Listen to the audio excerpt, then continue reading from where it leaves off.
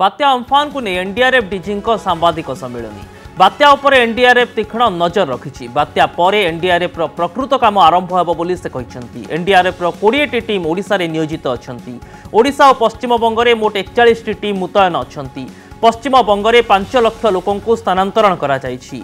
पूर्व मेदिनीपुर में पुनरुद्धार काम आरंभ हो जाइछि एनडीआरएफ डीजी एसएन प्रधान कहते। अभी जो साइक्लोन अम्फन का अपडेट है आज डे 0 है और डे 0 मैं इसलिए कह रहा हूं क्योंकि आज ही के दिन साइक्लोन लैंडफॉल करने वाला है दीघा इलाका जो पश्चिम बंगाल में है और हटिया आइलैंड जो कि बांग्लादेश में है उसके बीच। अभी जो स्थिति है जो ग्राउंड रिपोर्ट मुझे प्राप्त हुए हैं कुछ ही समय पहले मेरे कमांडेंट से उड़ीसा में 20 टीमों को तैनात किया गया है एनडीआरएफ का।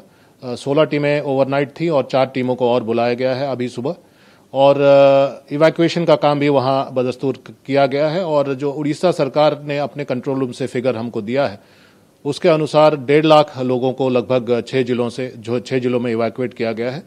कुछ जिले ज्यादा इम्पैक्टेड होंगे, बालासोर भद्रक जैसे जिले हैं वहां ज्यादा इवैक्यूएशन हुआ है।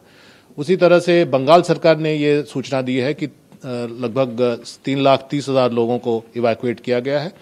वहाँ भी 6 जिले हैं और 7 जिले हैं और वहाँ पर कोशिश ये की गई है कि जो दक्षिण साउथ 24 परगना जो है और ईस्ट मिदनीपुर इस इलाके में ज़्यादा इवैक्यूएशन हो। और इस परिस्थिति में मैं ये कह सकता हूँ कि तैयारी लगभग अच्छी है और ग्राउंड में जो ट्रूप्स हैं वो लगातार इस काम में सहायता कर रही हैं और एनडीआरएफ की टीम बिना रेस्ट के काम कर रही हैं और अपना जो ड्यूटी है बखूबी निभा रही हैं और सरकार को कर रही हैं, राज्य सरकार को। जो अभी चिंता का विषय बना हुआ है वो ये है कि किस स्पीड से लैंडफॉल होगा, क्योंकि ये एक्सट्रीमली सीवियर साइक्लोनिक स्टॉर्म की कैटेगरी में बदलेगा अगर तब भी ये इसकी स्पीड काफ़ी होगी और इसमें डैमेज पोटेंशियल काफ़ी रहेगा।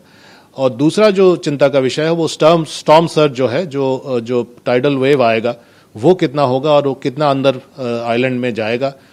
ये दोनों चिंताओं पर हम लोग अभी काम कर रहे हैं और स्थानीय प्रशासन के साथ समन्वय करके आगे की कार्रवाई कर रहे हैं।